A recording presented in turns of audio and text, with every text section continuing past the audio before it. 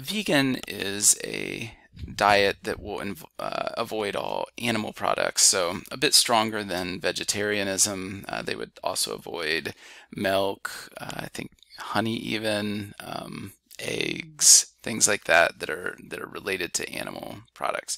So it's a pretty strong, aggressive type of diet. What these researchers were interested in was would short periods of vegan diet be enough to impact some of the health indicators. Um, and so they are not advocating for total veganism, which I think would be a huge life decision. What they're studying in this study is if you would just, go veganism for a day or two and then pop back to your normal meat eating diet, would we still expect to see different medical changes? So I think it's an interesting question here. I like their design too. It's called a randomized crossover study. They did not have a lot of participants, and that's why one of the main reasons people might use non-parametric is because of a small sample size. It's not going to meet the criteria of a lot of the assumptions for the more standard statistical tests. You could also do it because of the type of variable you're studying is ordinal instead of interval or ratio variables. But these participants, I believe they had 21 participants, were randomly assigned to either go on an animal diet or vegan diet. These participants were all on an animal diet to begin with. It wouldn't really work out to have vegans in this study because they might randomly get assigned to the animal diet. And in fact, every one of these 21 is going to be at the animal diet at some point in this study. So it really doesn't work. But you could have people who have a typical meat-eating diet go vegan for a couple days, and those are the population that these researchers are interested in anyway. So it really is a perfect plan to delimit it just to people who have a meat-eating diet already. So what they did, they randomly assigned these 21 participants to one of these two conditions. They had carefully scripted out an animal diet. You might wonder why they don't just let them do their normal diet. They wanted to match the vegan diet as much as possible in some of the ways so that we can tell if it's the actual veganism, or they wanted to carefully control this animal diet. People who eat meat might have diets that are very different from each other. So they wanted to standardize that diet. That's a great thing. I'm very glad that they did that. It'll help reduce the noise when they test then for differences between these two diets. So they do this diet for 3 days, 2 or 3 days. I can't remember exactly how they did it.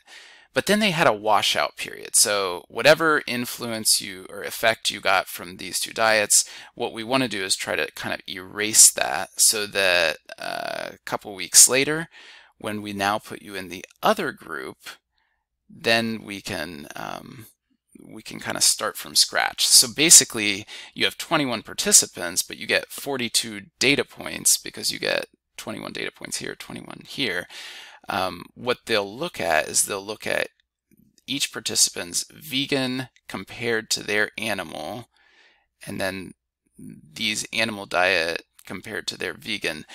They'll be able to do a matched pairs type of test there to reduce a lot of the variation, a lot of the bad variation, the noise, the variation that's going to prevent us from seeing any actual impact.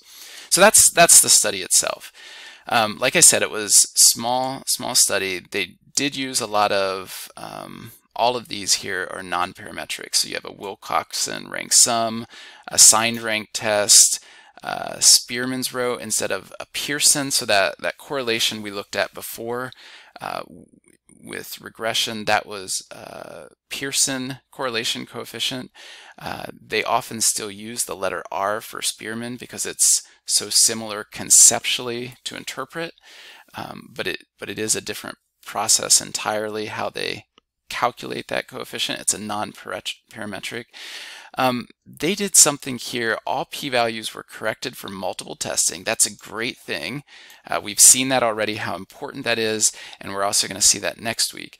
They use something called the false discovery rate. Instead of a family-wide comparison, which is what we're going to look at, I guess this same week, this family-wide comparison allows us to be a little more conservative against type 1 error. The false discovery rate accounts for the fact that we're making multiple comparisons, but it's not as conservative as the family-wide type 1 error. The thought being that because this is a pilot study, we really just want to dive in and explore and find any relationships that might possibly exist, and then we could come back again with more rigorous confirmatory studies that would be much more restrictive and conservative about type 1. So here we're actually guarding more against type 2 error. We want to, if there are effects, if there are impacts of this vegan diet, we want to find it. And so we're using a little more, I guess, liberal or optimistic way of looking at the what we count as a significant discovery here. And you can see also they're using the p-value of 0.10, which is higher than you typically would see.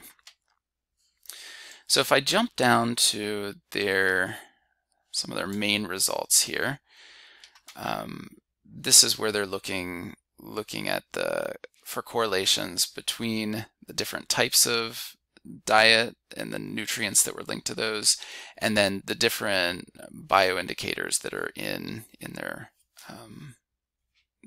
blood plasma. So you're used to looking at p-values now. This is a slightly different format. Basically, you're putting it in scientific notation. This power tells you how many places you have to move the decimal. So for example, 10 to the negative 2 would be 2 places, 1, 2. So this p-value here was 0.0177, while this one was 0.00601.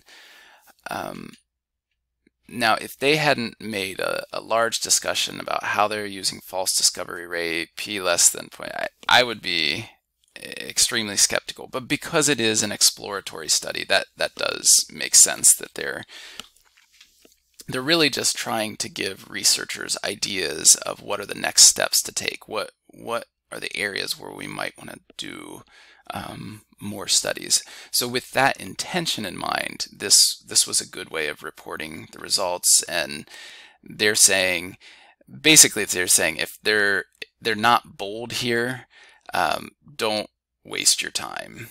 So the ones that are bolded are ones where there's more potential here for further research.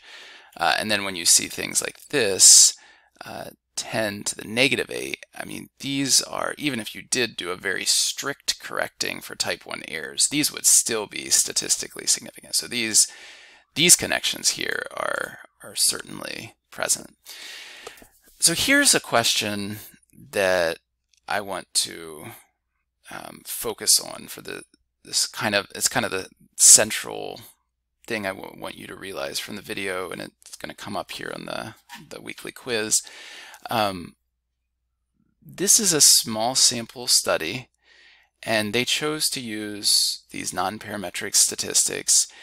Did they do themselves a favor by using these non-parametric? In other words, if I'm curious about these particular amino acids and their relationship with a vegan diet, should I be suspicious as a reader of this article? Oh, they used non-parametric. Maybe they did that as kind of a data torture thing, the p-hacking thing, something to get a smaller p-value. Is this something you should worry about? That they used Spearman rank correlation instead of the typical Pearson correlation coefficient that we would see in a parametric test? And the answer is no. You do not need to be worried about that. So a non-parametric test like these Wilcoxon ranks, a Spearman rank, these are going to make it harder to reject the null hypothesis. They're going to make it harder to get a low p-value. If you're able to get a low p-value even with a non-parametric test, that's great. It's if anything even more evidence that there really is a relationship here, that we really are legitimately rejecting the null hypothesis, that there's something worth studying further here. If you had a large sample, it probably wouldn't matter too much one way or the other. You would want to worry about the type of variable. An ordinal variable, even with a large sample, it's probably more appropriate to use one of these non-parametric tests. But in terms of doing yourself a favor or hurting yourself, parametric, non-parametric, for a large sample, it really doesn't matter. For a small sample, the danger of using the non-parametric, if you don't have to, if the type of variable doesn't dictate it, is that you might not catch a result that really does exist. And in this type of study, this pilot exploratory study where they're just throwing everything out there and just looking for where might we want to explore further, it might even be more dangerous. I think they probably used this correctly for a couple different reasons, but the danger would be that it would be harder to get a low p-value. So if they actually do get a low p-value with a non-parametric, again, that's more reassurance that there's something actually worth looking at in further research here.